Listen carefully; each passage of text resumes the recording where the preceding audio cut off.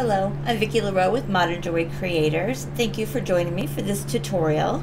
Today we're going to be doing actually two earrings in this tutorial because they're both pretty quick and easy, and they use a lot of the similar looking materials, and they're both just really easy and elegant looks, so we can definitely do them together in this tutorial video. So we're going to be doing our teardrop circles here, as well as our little satin floral earrings. And you may have the kit for these, kind of depending on when you're watching this video, but even if you don't, I'll run through the materials real quick. And oftentimes if we don't have the kit still available, you'll be able to order just the individual components if you wanted to. We're going to start with our little teardrop circles. I just love these earrings, and if you've been like making jewelry for a while, you know, these are just really simple, really elegant. I understand kind of looking at them, you'd be, oh yeah, that's easy, and they totally are, which is great, but it doesn't mean that they aren't, you know, equally as gorgeous, and they surely would be really well received as a gift, or if you were selling them, just because I think it's a gorgeous, simple look that is easy to create, but still delivers just a yummy look. So I'm gonna find somewhere to hang them quickly. Whoops. So I'm gonna go through, like I said, the materials that we're using and all the steps here real quick. So we're gonna do a I'm gonna make a silver one, because these are when they're available as kits, I do have them in silver and gold. As far as materials, it's actually pretty straightforward. We're using these little 14mm textured rings. They're a little different than our satin rings. They have a nice little hammered texture. I'm using 6mm jump rings, and then the little teardrop shape of our crystal dangles. And then the ear wire I'm using is kind of our long round ear wire. I love this ear wire. It's just kind of simple and long and sexy. I think it's really pretty. I love just how kind of long it is in the back. So it just depends on the design. I just choose the ear wire based on what I think kind of fits the balance of the design, you know, really well. Okay, and for the little components on both earrings, right, we're just using our crystal cluster chain, and all these little jump rings come apart, so it's really easy to just use the little individual components here. They're perfect for earrings, and of course it makes a gorgeous necklace or bracelet, but I love using just little individual, you know, pieces for the earring. Okay, so I'm going to tip the camera down. We're going to go for a little ride and make these real quick. Really pretty easy. Okay, so down we go, so that you can see and I can see what we're doing. So these ear wires are pretty easy. I ended up actually making the little silver ones myself over a dowel, and the ones I made aren't quite as long as the other ones, but obviously when you're making them yourself, you could do them any length you want, but really easy. Just did it over a dowel, 22 gauge wire. I just think it's a lovely little ear wire. I'm going to have us just start with the jump ring and the component. Now, not that it really matters, but on these little crystal components, there is a front and a back. The back is where the crystal is kind of pointy or sticking up. The front is the flat part, and it doesn't truly matter, but you will get more light and more reflection from the flat side than you will the kind of pointed up side, but they're both equally as gorgeous. I'm going to take the 6mm jump ring and open that baby up to the side, slip it through our component and through the ring, our 4mm ring, and then close that up flush. Then all there is to do is to attach the ear wire. So we want to see which side is the front. I'm going to open that loop to the side. You want to make sure you've made that ear wire loop large enough to go over your ring, and then I'll close it up, and that's it. So super cute and super pretty in silver. I mean, what was that? 10 seconds, 20 seconds? I don't know. Let me tip you back up. But, right, super, super quick, super fast. So, and it's just lovely in silver. Really pretty. So I think these are a great little ear wire. Or little earring, sorry. And if we still have the kits, I think they're only like $11. But if you are doing, you know, you can get the rings separately, you can make the ear wires yourself or buy them separately, and of course the little chain. But very easy to make, really pretty. I've actually worn them several times, and they just fit with, you know, everything. They kind of go with everything. Okay, so let's do our second pair, our little satin floral earrings. These ones have a few more steps, a little more involved, but still pretty quick and easy. Okay, so our pieces that we're using, let me swap out trays here. All right, we're going to start with that little component, right? We need the little floral component, and we're using a different ear wire.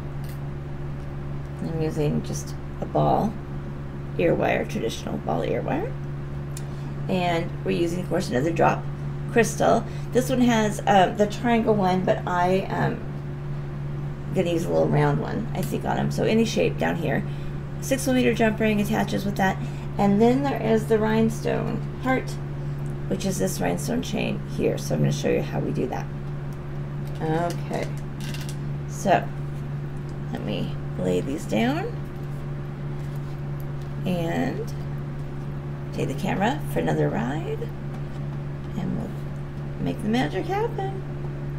Okie doke. Okie doke. So on the component there is a little drilled hole. So that's where the ear wire will go. Makes it very, very easy. But the first thing we're going to do is attach that rhinestone. And so there's a front and a back to the earring, of course, because that's where the rhinestone will sit. Sorry, I'm just grabbing the cutters. So I'm using this larger 4mm rhinestone, and what I'm going to do is cut the rhinestone off,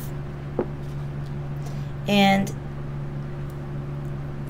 it might have a little bit of the, see the silver part that goes in between them that makes it slide back and forth, so it might still have a little bit of that.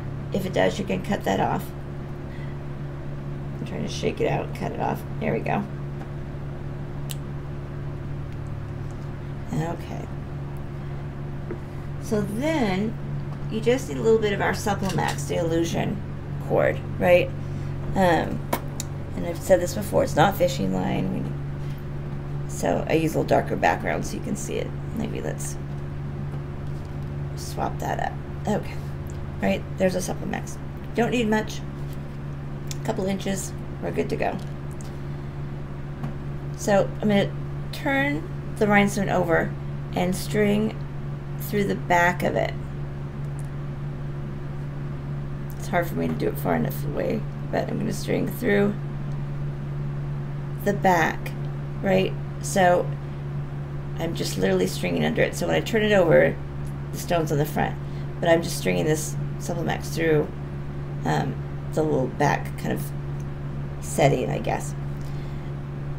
Then what I'm going to do is kind of hang on to that rhinestone and fold these tails down, and I'm just going to put one tail down one of the little flower like petal cutouts, and the other tail down another little cutout across from it, or roughly across from it, and pull it down until the rhinestone is sitting in the middle, until it's sitting on that little circle. I don't like the way that one's sitting, so I'm going to move this up to this opening and see if that sits a little better. So you might, yep, so you might just need to play with it. So I pulled, so if I turn this over, tails of the Supplements coming out, of two of the little petal cutouts, right? And it's just sitting on the front. I don't glue anything, and I guess you could glue it, but I'm not a fan of glue. This is very quick and easy, very secure, and that way you can always take it apart and use it for something else. If you glue something, you'll ruin it. So all we're doing then is tying the supplemex in 2 overhand knots. We'll take those tails. There's 1. And there is 2.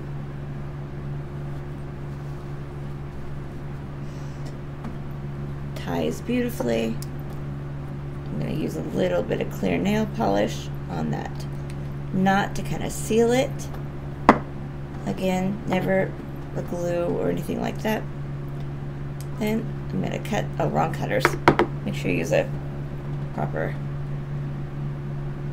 cutter for string. And cut those tails. And there she be. Right? Pretty, huh? Very secure. You can't see it. Like, you can't see where the supplemexes went down the petals at all. Like, it's very cool and very secure. I've worn these earrings a ton, so it's very secure, not going anywhere, looking good.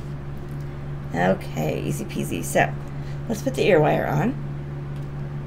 You're gonna open that loop on the ear wire to the side. You're gonna make sure it's going the right direction, right? Because there's a front. So we're gonna make sure it's going the right way so that your ear wire is facing the front. Perfect. Then you're gonna take your 4mm jump ring and the little component. I'm gonna use a little round one instead of the diamond shaped one. You could dangle anything off of here or nothing at all. It's beautiful on its own. So either way.